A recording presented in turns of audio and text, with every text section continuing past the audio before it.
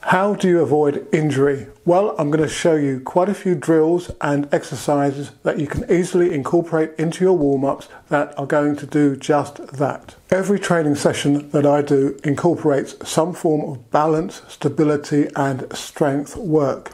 Now, the strength work is designed to minimize injuries. So we're looking at protecting the knees, the hamstrings, the Achilles tendons and the back, for example. Many of these exercises utilize a bar, as you can see from what the guys are doing on screen. Now, by transferring the bar from one hand to the other overhead, of course, you're implementing the need to be stable, and that's the purpose of this drill.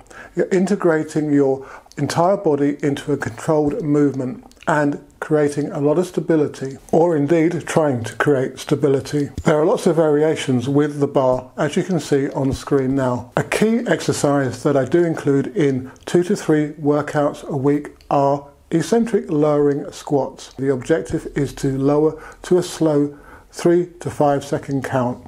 In doing so, you're working your muscles eccentrically, and eccentric exercise is great for tendon and ligament health and also can combat, for example, jumper's knee. Using a bar can also teach you to better recruit certain muscle groups. So here, these reverse hamstring lifts are doing just that.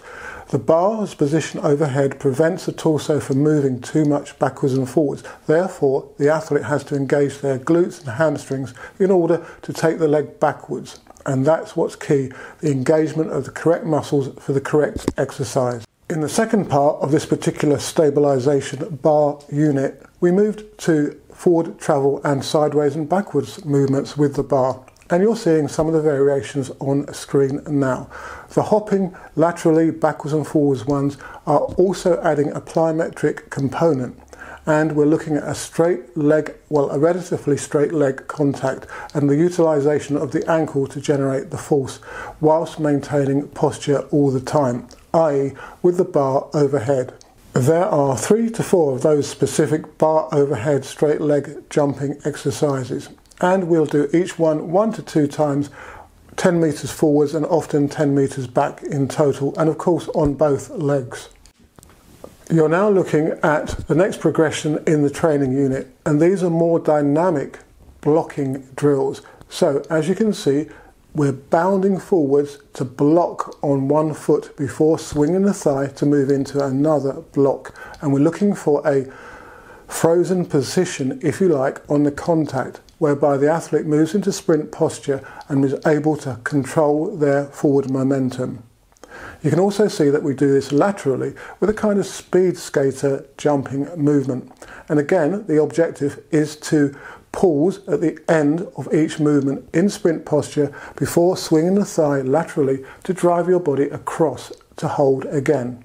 Many jumpers and sprinters can get caught up on the notion that being more powerful, being faster, being stronger is crucial. Well, of course it is, but you need to have your stabilizing muscles, the supporting smaller muscles, work in on the actions as well.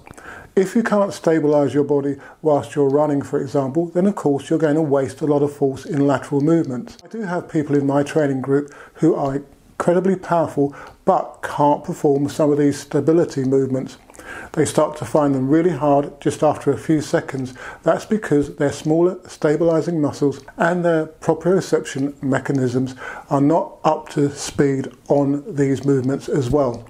So you need to be synergistic between your big power producing muscles and your smaller stabilizing muscles. Put the two types of training together, then you're going to be able to apply force, speed and power much more effectively. If you have any specific questions on the subject matter of this video, then do leave a comment in the section below. Good luck with your training and any competitions that you might have coming up. And please do subscribe to the channel and turn on the bell notification icon so that you'll be made aware of any new content that I upload. And do consider becoming a channel member. By doing so, you can help me help you become a better athlete and coach, as I'm hopefully doing at the moment.